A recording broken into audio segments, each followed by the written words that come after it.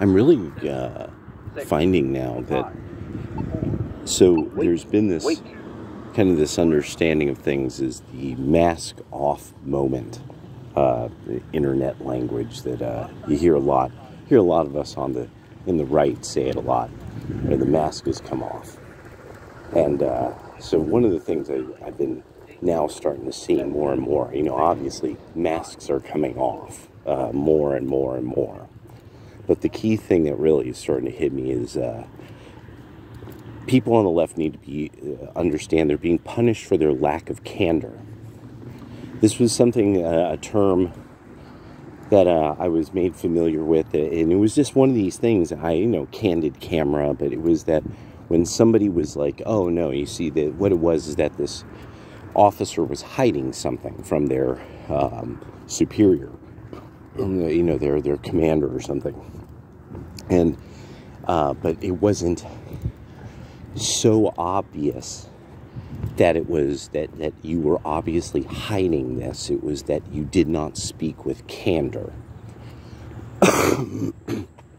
Now, the hardest area that this has been to deal with the left, and then saying to the right, no, these people are totally fucking lying to you. They're putting you on. Like, you just don't know. They're putting you on, bro. Whoa. I think that's the heron. Let's see if I can get it. Wow. Wow, that thing's big.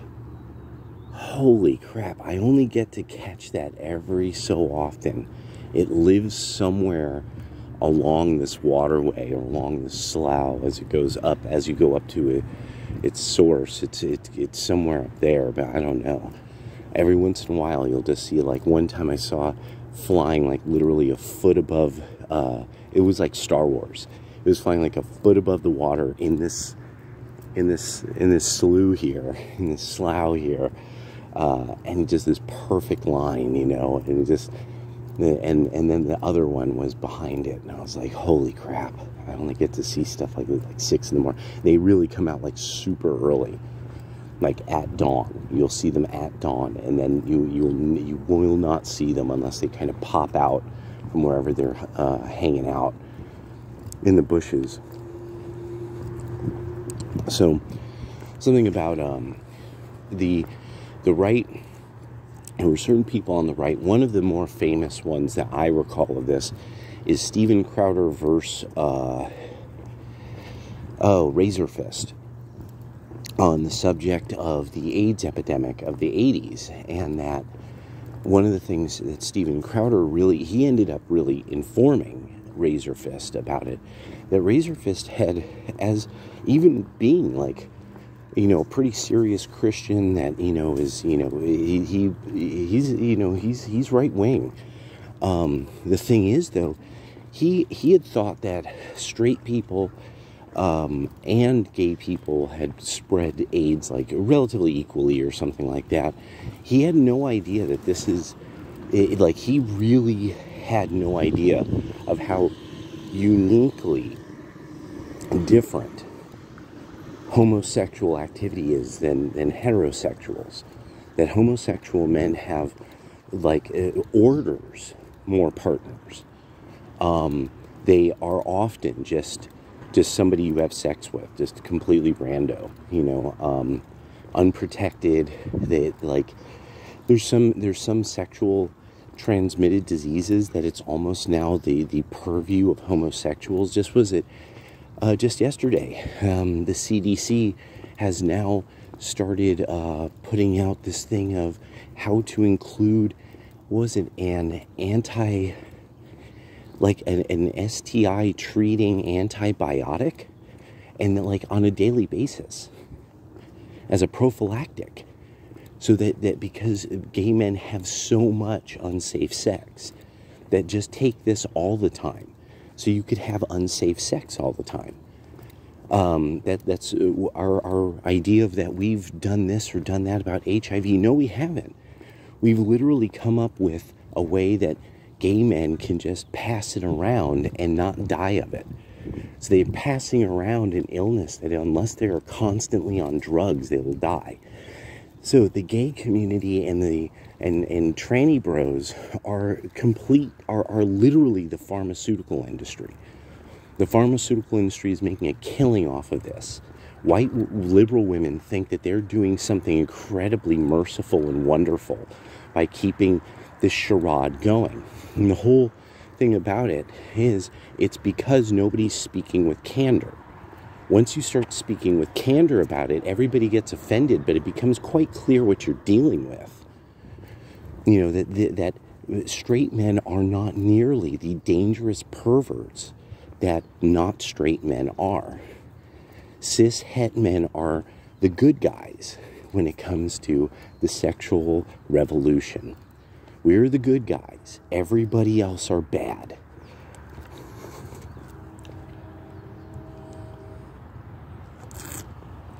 The rebellion is about being bad and spreading diseases and getting diseases and having irresponsible couplings that don't have any meaning.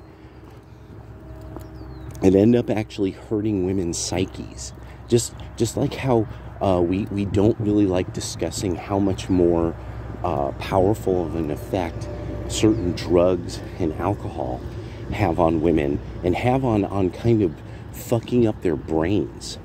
We don't want to discuss that because nobody wants to discuss that woman with scrambled egg brains that is screaming in the parking lot. No one wants to discuss their crazy-ass mom, their crazy-ass wine aunt, who's a nut.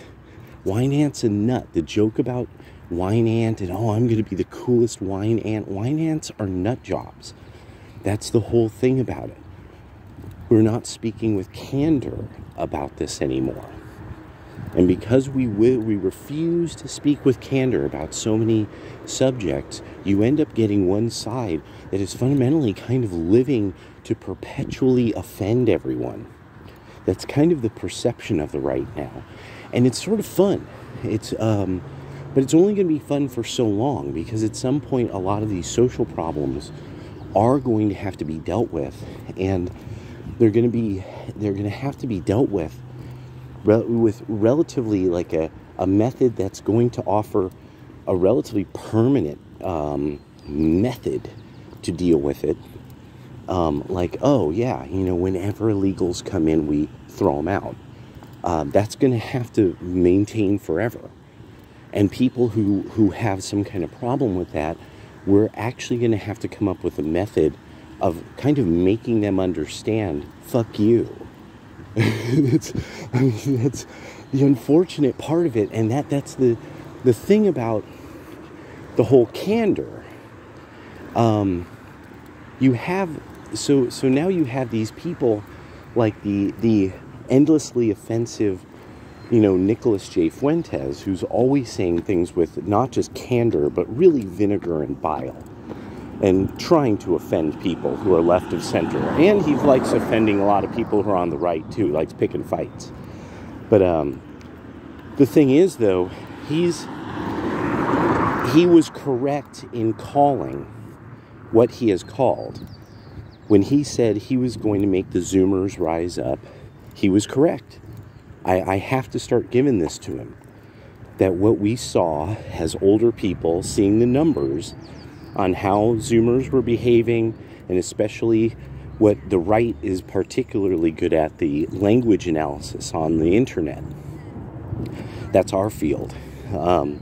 Like most science, that's our field. But that Fuentes was right. And the thing is, though, it's only going to be fun for a little while until the I'm going to regulate your attitude part of the Zoomers comes to age.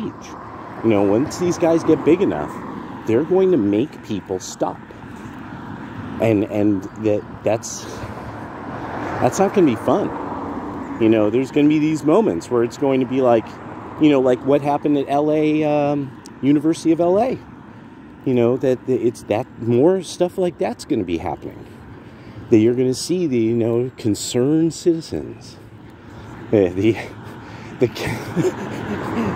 let's just say, boys, the Council of Concerned Citizens might be showing up to tell the protesters to get on, and that's what the Zoomers are starting to show, because the left will not deal and speak with candor. They don't want to talk about what the sexual revolution, who came up with these ideas, what the books say. They don't want to deal with it. Now everybody's finding out, and people are on some, you're going to stop this. And they're like, no, we're not. And it's like, really? Okay, well, first we're going to do this politely and by the book. As time goes on, this is going to go off the books.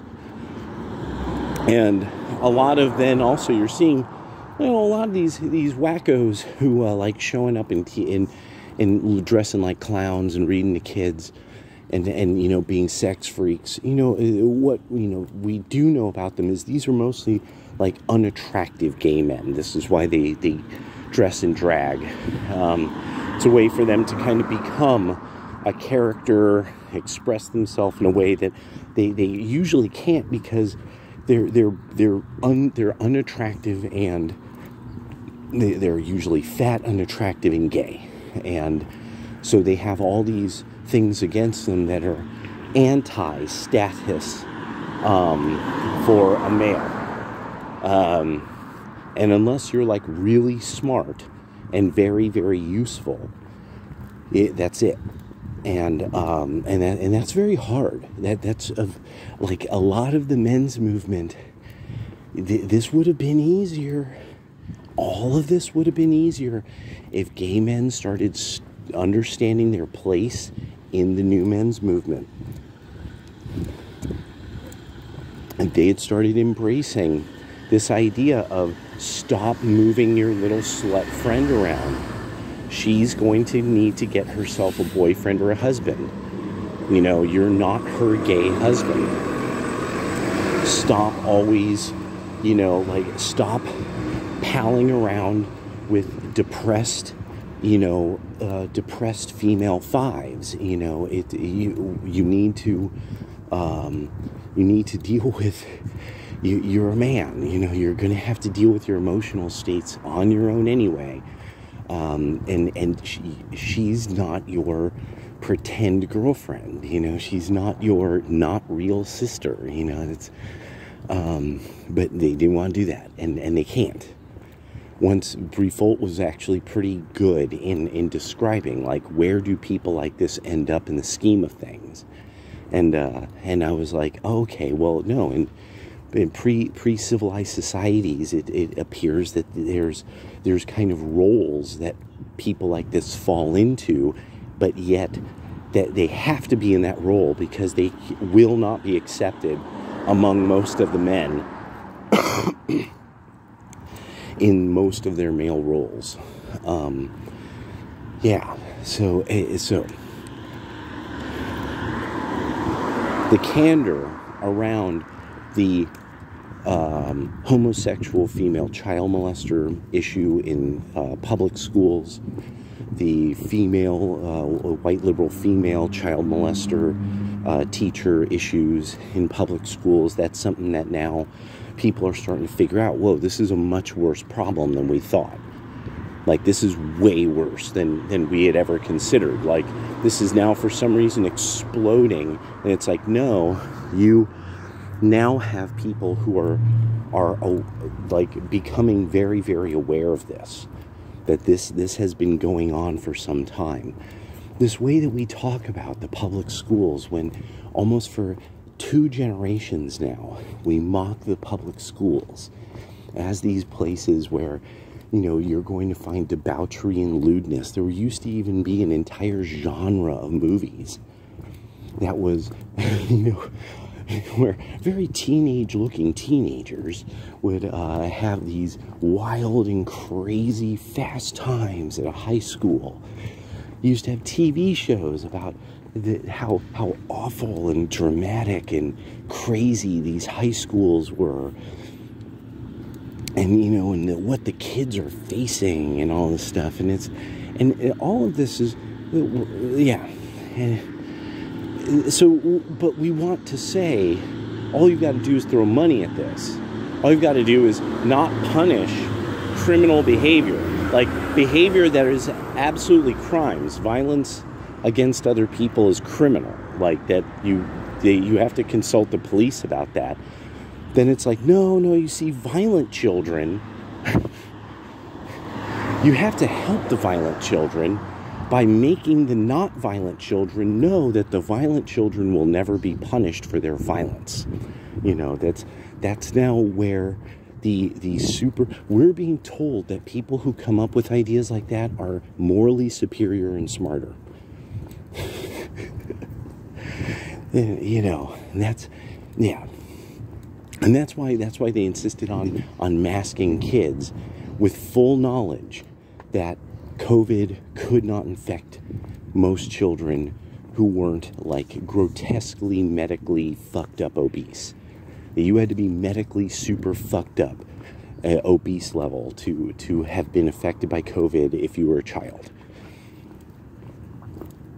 But we're supposed to unquestioningly think that this is the realm of the smarty people, of the really, really smart people, but they never speak with candor. And when we catch them and stuff, what happens? Then suddenly the candid part slowly comes out through hearings. And that's why that's been the beautiful thing for people who hate Stephen Miller. The candor comes out when Stephen Miller's law firm decides to sue you, and it goes through discovery. Then everyone gets candid. Then suddenly everyone's admitting what everyone knew by being rational. And more and more, we're winning that. So people like the Young Turks and are going to have more and more of a hard time trying to get this idea of, like, no, we're not lying all the time. We're not deceitful. We just don't speak with candor. Why not? Is it like you have some agenda you don't want people to be aware of? No. You see, you're trying to read into things and think things that aren't the thing to think. No, we don't speak with candor because, sometimes, and then, then you just get talked into circles. Like Kevin Samuels talking to black women about what black men do. Black men be doing these things, talking in circles. So, the other thing I was thinking about was infill. This was something I think I erased. Trump's thing about 10 new cities. What really he's doing? He is showing that he wants Starlink to do its thing. One of the key things about the internal part of the country, and why the environmental theorists, the Armageddon enviro Armageddon theorists, what is it that what's the issue that they're really dealing with? Okay, well, something I encountered in the Northwest was the people who are adjacent to enviro Armageddon thinking. And so every once in a while you'll get into a conversation about, like, what would be a good thing to do. So one of the things is the efficiency of trains. Now, you run into this a lot, and it always means this person got to visit Europe. Or if not, somehow they're so fucking dense that they haven't been on many trains. So they really don't get, like, okay, if you don't live between A and B, or if you don't live at A or point B, then that's that. It's not efficient. It's definitively not efficient, because you would have to get off at one of those 2 points. Well, one point you got on. You'd have to get off at this other point and then get to your location that's not at B. You would still have to travel. So what I started to find that people, I think one of these people, I think it came from stories. He had heard a lot of stories about trains. And I think in Europe, and one person, they had taken trains in Europe, and they were like, oh, and I traveled to Europe, and I was on the train, and it was so great, and we were talking to people, and people were so nice, and that weird goofball liberal tourist mentality that the world is nice because I was once a tourist. You know, I was once a rich American young tourist, and the world is a fascinating place when you're a rich, college-educated tourist. So let me tell you how other people do things so much better than our country, but yet constantly come here. You know, so the train thing hit me because, well, the Roman armies set up 1 day's march systems of, and then it developed very likely from the local people, that if you walk a day, you will get to the next small town. That's not the same in the United States. That's not even necessarily the case in New England. And that would make sense in New England. The infill project that must happen in the United States is to take the density out of cities.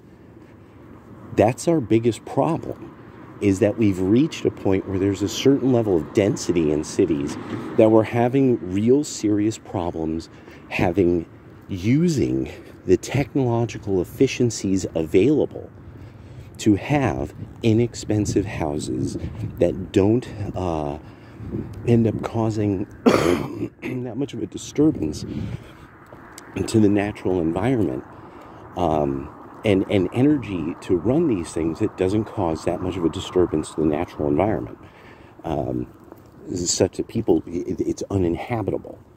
And remember, animals will inhabit places humans can't. So can humans inhabit it, you know? And if a bunch of people live there long enough, like New York is becoming a place that's becoming harder and harder for humans to inhabit and be happy. So you would think, well, what do? You don't try to repair the boat while somebody's on it and it's packed full of people. You have to empty the boat. So there's going to be Trump's idea of 10 new cities. There's a bunch of stuff that it's like, yeah, infill is the next project by most major powers. China's fucking up their whole infill thing. They've got immense amounts of their own problems. Russia has to do infill. They have way too much space that's not being used. They have to start getting people leaving the denser areas and becoming homesteaders. The thing is, that might not necessarily be like a popular or normal thing anymore to that culture, so it has to be made to be. It has to be incentivized.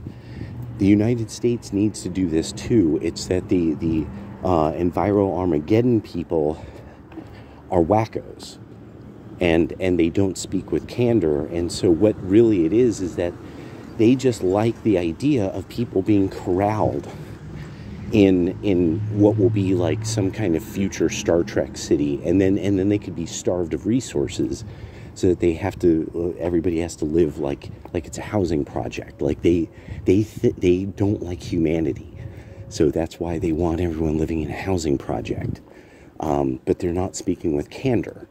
You know, and in some way I think they think that they will live better than other people. I don't really know if that's really so, but you would kind of think that would have to be part of it. They're like, oh no, but it'll be like the show or the song by Dead Kennedys, Shrink. That's Dead Kennedys nails so much of this. That's what the Enviro-Armageddon people are on about. The song Shrink is a fantastic song that describes where their heads are really at. And at the end of it, they're like, yeah, but those of us well-bred, beautiful people, that's not going to happen to us. That's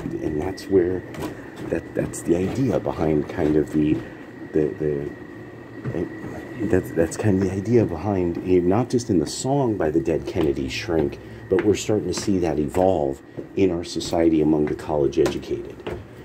You know, they've been well bred and they've got money, and you know, they're not going to have to go through that process.